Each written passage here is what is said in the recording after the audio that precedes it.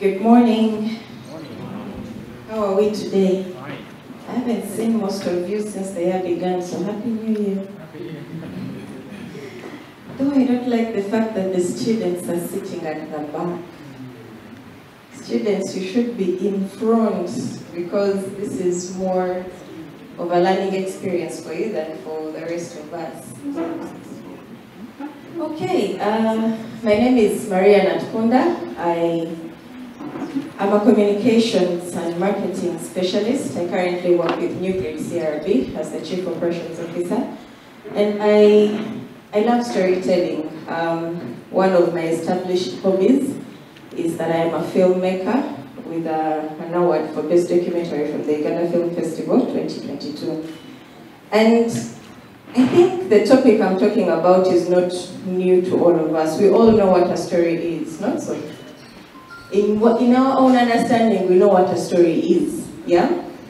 And in simple terms, a story is just a narrative or a sequence of events that, a story is a series of, it's a narrative with a series of events that are told in a sequence that has a beginning, a middle, and an end. In simple terms, every story that you'll see, whether it's a film, even if it's in a song, it will always have a beginning. There will be a middle part there, the climax, maybe a protagonist and antagonist there, and then it will end.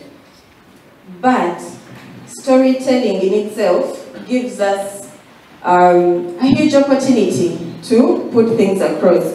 And just to look through a few examples that we might be familiar with, we all know who Nelson Mandela is, yes? Show of hands, so that I know I have people in the room. Yeah, Nelson Mandela. How do you know about Nelson Mandela? Because I doubt many of us here grew up or lived in South Africa. We had a story about him, yes? The story of creation, we all, if you're a Christian like me, you know you were created by God. How did you get to know that you were created by God? There was a story somewhere written in a book that we call the Bible. And then, okay, slides are... One of the greatest people, as a speaker and as a storyteller, one of the greatest storytellers that I know is Jesus. When Jesus was teaching, most of the things that he taught us, the lessons, the admonitions and everything, he always used stories, yes? Parables, as they are commonly known in the Bible. He never said, okay, you will do this, don't do that. He always used a story to illustrate the point. And the other person that I can think of who uses storytelling very, very powerfully is a Nigerian author called Chimamanda Ngozi. Yeah? She once talked about the danger of one story, where she shared about her life experiences and about this house help they had, I think a houseboy, and what they were always told as young children was, they come from a poor place, we are helping them, we are doing what, but then one time she got the opportunity to visit where that boy was coming from. And the story was different. The reality on ground was different. Yes, he had come to work in the city, but they were not as badly off as it had been portrayed where she came from. So storytelling has a lot of influence. To bring it even closer to home, I come from Kabale. Any people here from Kabale? Have you know Mzee Karwemel? Yes? He always told us stories about our, ancestry. Powerful stories, whether you met him on the street, whether you heard him on radio, wherever you bumped into him, he always had a story to tell that would tell you about the culture of the Banyachijezi. And then children's stories. This one might sound funny, but who knows why that chicken scratched the ground? Who knows that story? No one? I see a hand there. Why does the chicken, why do the hens scratch the ground? It's looking for something. Looking for something. Do you know what in particular? It was a needle. A needle. Story has it that the eagle and the hen used to be best friends until the hen borrowed a needle from the eagle and then lost it. So the hen is always scratching looking for that needle, but because, well, she had never found it, the eagle, picked a grudge, and that is why the eagles eat the chicks. It was always a hilarious story, but well, it entertained us at the time. And then we have so many traditional stories that we've grown up on. From Buganda, I remember the story of Chintu. There was another one about Nsanji. I just remember the song, I don't remember the entire narrative. Yeah? Nsanji, who knows that one? Maybe you would, I could look for you during break time and you help me remember it. Who knows the story of Nsanji? I had someone say Nsanji. Yeah? But those, if you look at the moral of all those stories, they were always teaching us something. So what does that say about storytelling? And looking at the keywords of our discussion today, storytelling is just really the art of using language and images and other forms of expression to convey a narrative or a message. And then, when you look at what communication is, it is really the process of sharing information and feelings with others through language, symbols, and other forms of expression. And a combination of these two gives you a different delivery and helps you become even more effective in your communication.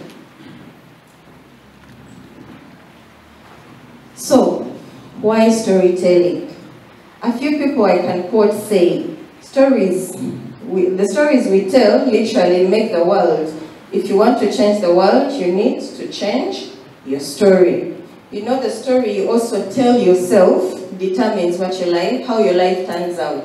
If the story you always tell yourself is positive, you'll most likely live a happier life, yeah? But if you're always telling yourself a negative story, you have a pity party going on in your head, yeah? Your life you'll always manifest negative realities. And another person says, Robert McKee says, storytelling is the most powerful way to put ideas into the world. If that is the case, what then are the benefits of storytelling? Storytelling is a universal language. Anywhere you go, if they picked you up from here and they threw you in which country? Okay, maybe we are familiar with Chinese, they threw you in like Vietnam. You probably don't know the language they speak there, but somehow you will manage to share a bit about yourself, about where you come from, through a story. You'll tell about your homeland. You'll tell about, the things that you eat, the food and everything. And that narrative brings people together. So you're able to make friends, you're able to build connections. So it doesn't matter where you go. As long as you have your story, you'll be able to connect with people. And then storytelling simplifies complex information. I remember in school, history was one of the subjects I liked because it had stories, and well, I had to read because I've always loved reading. But there were parts of history that were really difficult. I remember in O-level there was it the course of the railway in East Africa? Who remembers that one? Nobody studied history in O-level. Okay? You remember the course of the railway. Where was it starting from? From Mombasa. All the way, I think, up to Kasese. Yes. And we had to name the years at each point, in 19 what? It was so hard for me to remember all those years.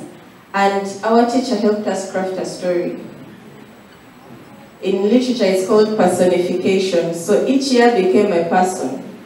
So we started with the first year, who moved from Mombasa and went to the next stop and met this one. They became friends, then they moved on together, and then this person, so it became easier to remember, and I remember I never ever failed that number, even at UNEB. Why? Storytelling. Storytelling also inspires action. Sometimes you can be feeling low or going through whatever it is that you're going through, and you hear a story about someone else's experience or amazing things somebody else is doing out there, and you're inspired to also make a difference where you come from. If you visited, the documentary we did that we won an award for was about Karamoja's first female doctor. She fought to stay in school when the family wanted to marry her off when she was young. And now, as the first female doctor serving her community, she has inspired so many other young girls to also fight for the right to stay in school. That is a positive action that has been inspired by a story. The other thing is that it improves mental health. This ties into the previous point, inspiring action. If you are going through something and you're thinking, my world has ended, this is like the worst thing that can ever happen to me. And then you hear somebody else who has gone through probably what is worse than you're going through, and they've come through. Yeah, they've pulled through and they are, still living, they're still contributing positive to the world, and they've used their negative experience to champion social change. You will be inspired, and that will help you, calm stress, calm anxiety, and all that. So stories are very, very good, and that is why they're also used on children to help them deal with the different issues that they go through. Because, as younger children, everything you're experiencing is really a first experience. So the students we have here, for most of them, it might be their first experience to come and interact with a large audience. So maybe being asked questions about themselves is a first experience, but when they hear that you too went through that, and you've learned a lot and it has helped you build a career, they will feel better about themselves. They'll be inspired to go back and deal with whatever they are dealing with. And to share a bit of what research says, there's a survey conducted, there was a survey conducted by the National Storytelling Network, which said that 98% said that storytelling is an effective tool for teaching. And 95% say that storytelling can help improve students' learning and comprehension skills. I think I shared an example on that, how it helped me to also pass a particular subject. And there's so many other subjects that you can pass with storytelling. And then according to a report by Doxen, pitch decks with a compelling story and emotional content always earn funding by 19% more than all the others. And another study by Stanford shows that when you're just using data and statistics, you're most likely only to get 5% of people's attention. Like that's what they'll only remember 5% of what you say. But if you tie a story into what you're presenting, people will remember more of what you're presenting. So how then can we use storytelling to better our own experiences?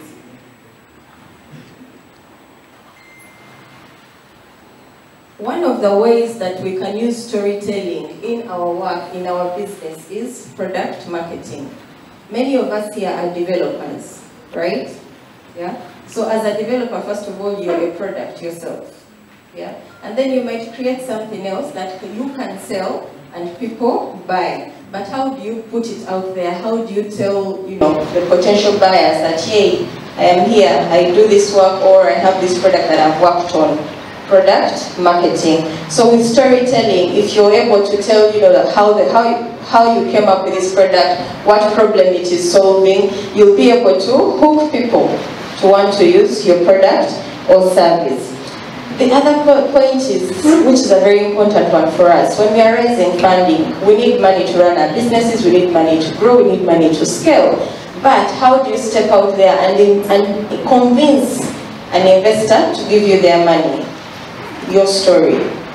Yeah? Your story is the one tool that can help you, be able to even get more contribution to your business in terms of funding, in terms of, so many other things. And there was an example I read online that says that M-Copper has used storytelling and raised over $160 million in funding. M-Copper Solar, I think, is a Kenyan company. So if they can do it, we too can do it. The other thing that we can use storytelling for is in user experience design. Because you always want to create something, a product or service that people will actually use, that will actually speak to different people. But then how will you do it? You use stories to gauge how people might interact with your product or service and then tailor it to their needs. And then also employee training. As we grow, as we build businesses, or wherever we go, we need to be equipped with different skills. You need to understand what the company does, where they are going. The best way they can do that is through a story. Otherwise, you would walk in and everything is boring. Yeah, you don't know their history, you don't know where they are planning to go, and a story is what helps to relay that. And as I wind up, when we use storytelling, it helps us to create more engaging and memorable experiences, not only with our families and friends, but with the different people that we interact with out there, whether customers, whether investors, whether employees. And it also helps us to build stronger connections. Because a story helps you appeal to someone emotionally, it helps you appeal to a group emotionally. We are in March, the Women's Month. Why does it trend so much? Stories, yeah? We hear of so many stories of women doing remarkable things. And that helps us connect and want to associate with such people and to do more. And we learn from their lives by learning about their stories. Thank you very much for your audience. Thank you very much. Do we have any questions?